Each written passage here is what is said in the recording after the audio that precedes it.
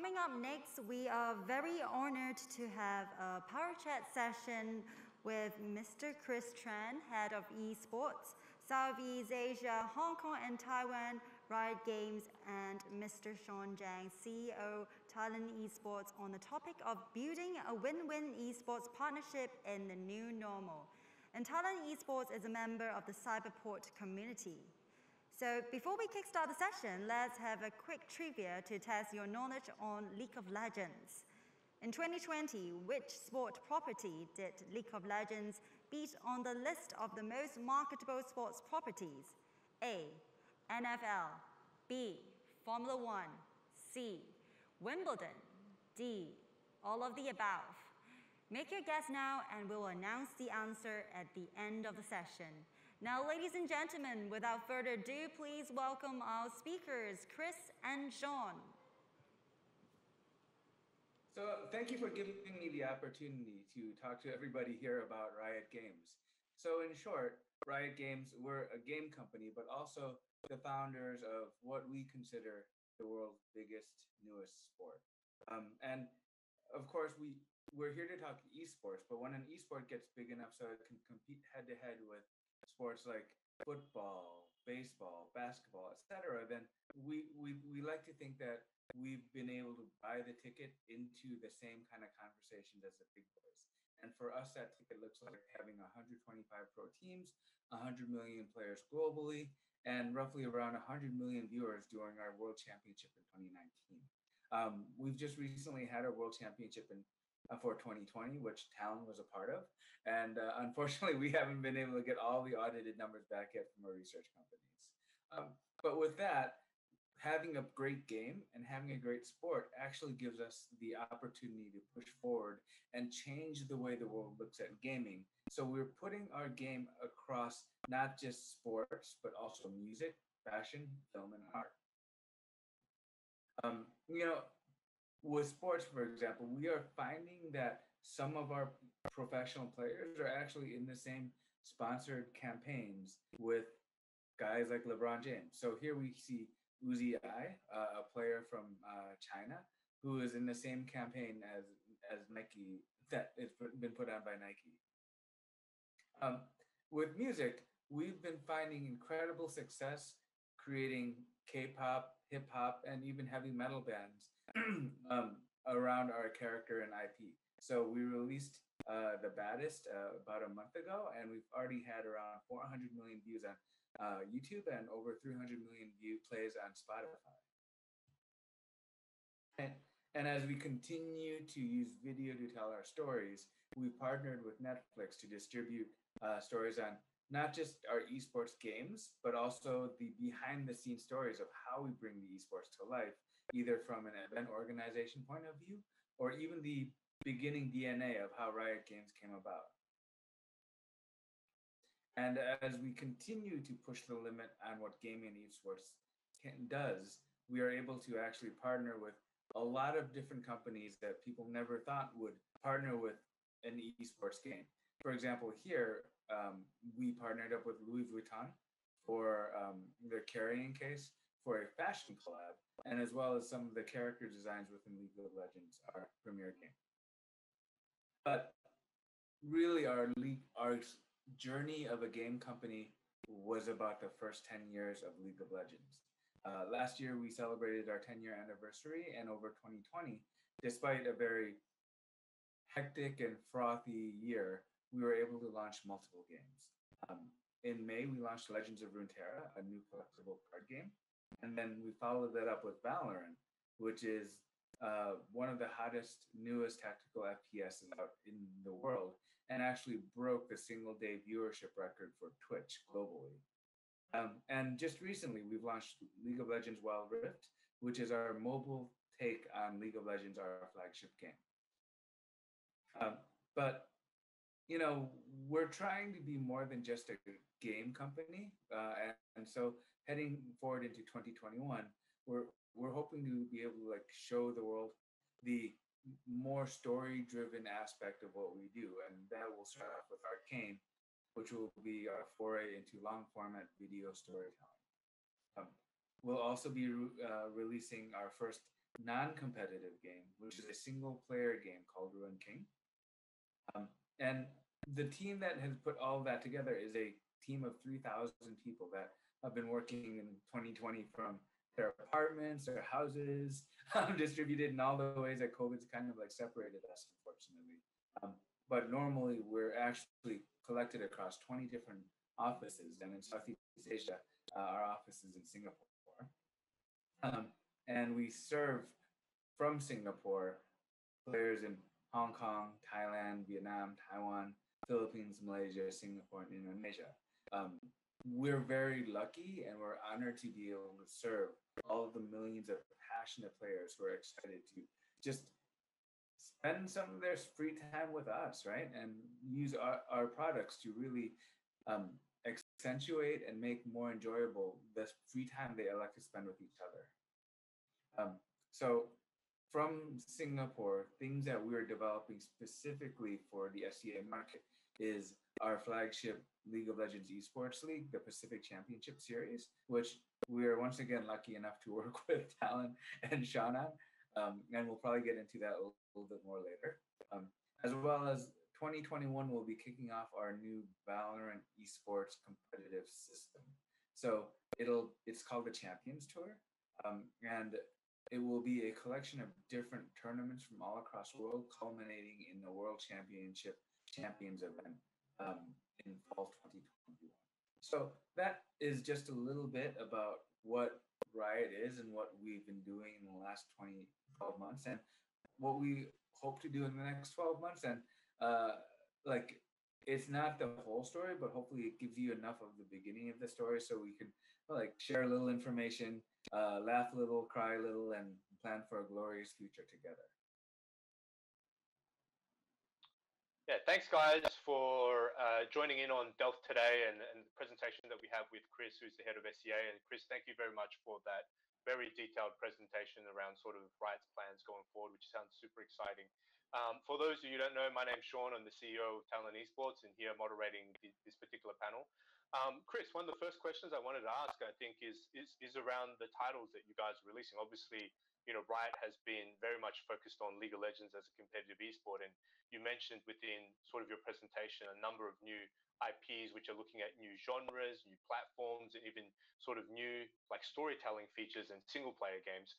Could you share a little bit more sort of around the strategy and thinking around sort of broadening the sort of horizons outside of League of Legends into all these new IPs? Yeah, I'm super excited to share this story, but I'm not sure if it's the most useful of stories, right? Because I think I've been at Riot for almost 5 years now, Sean, and in the 5 years, I know of at least 17 different research and development projects that have been canceled. So these are games that somebody at Riot thought was a good idea, and then we said, well, not good enough, and was canceled, right? And over this process of coming up with new ideas, testing them, and just iterating, et cetera, we suddenly found ourselves a couple years ago with a couple of games that will be ready in 2020, and a game that if we really push hard, that we could get it ready in 2020. So that meant in 2019, we celebrated our 10-year anniversary and said, hey, let's get everybody excited about the next great phase of Riot Games. So that is when we announced Runeterra, Valorant, and Wild Rift, and also gave some sneak peeks to the additional projects that are coming out over the next year. With regards to Arcane, the TV show, it's one of those things where we all grew up watching TV shows or movies based on video games, based on IP that we love, right? And I think deep down, every one of us as a gamer wants to be able to do that. And we're hoping that Arcane will be our entry into the growing field of storytelling formats about, you know, like these characters that everybody is very, very emotionally connected to. Yeah, that sounds super exciting, and definitely we've seen obviously anime and animations being a big part of sort of the gaming community. So I think that's going to be super exciting. One of the particular games I wanted to touch upon, because I guess it's more relevant for the region, is around sort of Wild Rift, right? Obviously, there's been a lot of hype around sort of mobile gaming adoption, and esports mobile esports within the Southeast Asian region. Can you share a little bit more sort of the plans for Wild Rift for next year and sort of what your views are around this game coming into this region, given sort of the excitement and the huge potential player base that's available here? Yeah. Wild Rift is the new hotness. And I say that not only because it's my job to say it's new hotness, but I believe it's the new hotness, right? If you look at this DNA, you've got the biggest esport in the world, coupled with the biggest gamer base in the world, which is the mobile phone. And you don't see that player base more energized than in Southeast Asia, right? So when you put these two things together, then it's almost like the pressure of expectations is incredibly immense because everybody expects it to be a great experience. And we're really optimistic, but we're also terrified because those expectations are huge and we work really, really hard to be worthy of those expectations. Now, you add on to it esports, where Riot has long-term been the biggest proponent of esports globally. Riot, we have brought esports not just to Asia or North America, but Latin America, Russia, Australia, all around the world. We've been really pioneering not just the distribution of a globally integrated competitive scene, but also changing the way esports work and like the way that you can spectate and observe and participate in communities. We are looking at Southeast Asia and Hong Kong not only to be the first place where we push really hard with Wild Rift Esports, but also to give us some data points and visibility on what are the innovations that we need to do to really inspire, excite the first generation of mobile esports players. Because we're really at the starting line everywhere. And I think Hong Kong especially has like a pole position at that starting line. And I'm not an F1 guy, so I hope I got the racing metaphor correct. But yeah, it's super exciting because we're inventing the future right now. Cool. And I guess just a follow-up question from there, obviously, for Riot, a big focus has always been around the esports scene. Like, can you share a little bit more? I'm not sure if you're allowed to, but if you're allowed to, whatever details you can around sort of what the esports plans are for Wild Rift potentially next year or into the future around sort of how you guys are looking to structure it around the region and sort of your thoughts around its sort of growth path and how it's going to support the game? It's a challenging thing to share something that's not quite ready to be shared. Mm-hmm. Right? And like I get asked this all the time, right? Like the questions are, will there be a Wild Rift Esports? What does it look like? Where will be the first championship be? All these great questions that I really want to answer. And the only thing I can say is we will talk about it when they're ready to be talked about. And we hope that people can anticipate and understand our challenges and be patient for us, because when we talk about things, we're able to like really articulate the philosophy behind why we make these decisions and get a lot of people excited, right? So news will be coming soon on this front, Sean. I think that the people of Hong Kong and the people of Southeast Asia will be super excited about what we have planned, but right now it's not ready to be released. Cool.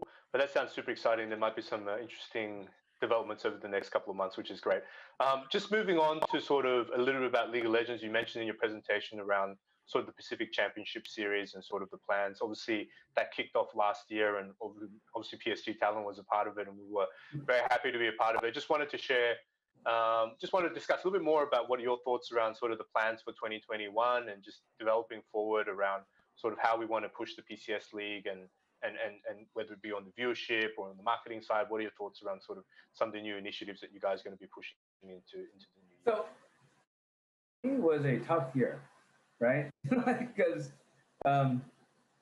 COVID and being distributed and like where everybody had to be separated. But if you think about launching a new league in a year like 2020, you would say people are being crazy, right? And I think despite all of the chaos outside of the game world, the PCS was able to get a good-sized audience and also send two pretty strong teams to the World Championships and made a big noise and said, oh, wow, PCS players are here to compete, right? So that momentum allows us to draft on it and continue to build on fandom so that we have new clubs in our ecosystem like yourselves, Talon, where people will be like, oh, I like the philosophy of this team, where they're about talent development, where they're also a little bit trolly with the memes, right? um, but like it's like if the first year is about saying like, hey, we're here, we're serious, we're here to play, we're here to win. Do not underestimate us. The second year is for each different team to find their base of audience, etc. And my role and Riot's role is to get greater distribution, more viewership, etc., so that we can quickly catch up to where other more established leagues are, right? Like year one was good. Year two will be much more ambitious, and we're really hoping that year two will be much easier for us from a public health, logistics, travel point of view. And I think everybody on this call is praying for that as well, right? Yeah, for sure. I think it's always going to be difficult on the COVID backdrop, and who knew what was going on, right? With all the travel bans and all the countries in Asia restricting certain visas and things like that. I think it was logistically going to be a difficult task, but I think I completely agree with you. I think having the three broadcasts that we did in English, Chinese, and Thai, and having all the teams be able to compete, some of them obviously in the same location, some of them remotely, I think was always going to be a difficult task, but it was very, very good. And I think the whole world's experience as well. I mean, congrats to the Riot team. I think that was an amazing effort, given how many countries and teams were coming together in order to participate in that tournament. And I think the show in the end was really, really cool. I was actually in Shanghai during that time. I had a chance to go, and I must say, the city of Shanghai really embraced it. A lot of cool things that were happening around the city, and there was a lot of hype and energy. So yeah, that was really, really cool. Yeah, and I completely agree. I think there's going to be, I think looking into next year, I'm super excited to be a part of the PCS as well, particularly here at PSG Talon. We have a pretty interesting roster that we're going to announce, but we won't announce it yet. It's next week. Have a whole bunch of nice memes that we'll be pushing out to share with everyone about the roster. And I completely agree. Our objective with Riot is to build the PCS region up into the same level and standards as our competitors regionally. And a lot of that is around sort of player retention, development, as well as finding young talent and pushing them through, and then having great performances domestically so that people can watch. And also when we get onto the international stage, that we can really show fans that the players within our region in Hong Kong, Taiwan, Macau, plus Southeast Asia are very talented, right? And we do have a lot of really, really good players that are capable of being world beaters. And that's happened in the past, right? For our region, obviously the TPA has done that in, I think it's season 2 or 3, right? So I think it's repeatable, and that's super exciting. So yeah, it's going to be awesome. I'm looking forward to it, I guess. And it should be really cool to see all the teams returning and competing, and then obviously seeing how the seasons will play out. Obviously we have a lot of strong teams within the PCS, and which teams will deliver championships and which will go to Worlds and MSI. So it should be fun. At the end of the day, like I think some of the most compelling sports narratives and where the deepest fandom comes from is the surprising underdog and the dark horse. And our teams in the region, including yours, came in as the dark horse, right? And for those of you who didn't follow our World Championship in 2020, like only half of like Sean's team was able to show up at the tournament, and because they were delayed because of COVID, and they had to just rush and find substitute players, and one of the players hadn't been a professional player for like a year, and still they battled through, right? And it's almost like a Disney movie, and those kind of narratives, like our region continues to demonstrate that you don't have to be the biggest region in the world to be able to be a contender, to be a champion, right? That kind of heart and that kind of discipline to focus on hard work that's what we're looking for, and that's what we can continue to develop. And we see that across all of our markets, including Hong Kong, including Thailand, etc. Right? And fans, they love it as well. They also love the meme trolly jokes as well, Sean. So please continue those. Right? Yeah. I'll touch a little bit upon that, and I think we'll probably have to wrap it up. But one thing that we discussed with Riot at the start of, I guess, the end of last year around going into this season was, from the content side, can we mix it up a little bit? Because I think if you look at some of the top esports teams globally, like G2 Esports and TL and Cloud9, a lot of their content is very much on the meme side and a little bit of smack talk, right? And I think it's acceptable sort of behavior between esports teams. And obviously we adopted a little bit of that going into this year, and obviously in the world scenario as well. And I think it's been incredibly successful simply because, I don't know, people like to see a little bit of fun with memes, and I think it's something that more and more teams should be doing it in our region, and it should be more fun heading into next year to have some of these narratives and some of these a little bit of fun banter between the teams to continue to build the rivalries. Thank you very much, Chris and Sean, for the wonderful sharing. Now it's time to review the answer of our trivia. The correct answer is D, all of the above. League of Legends is 12th in the most marketable sports properties list.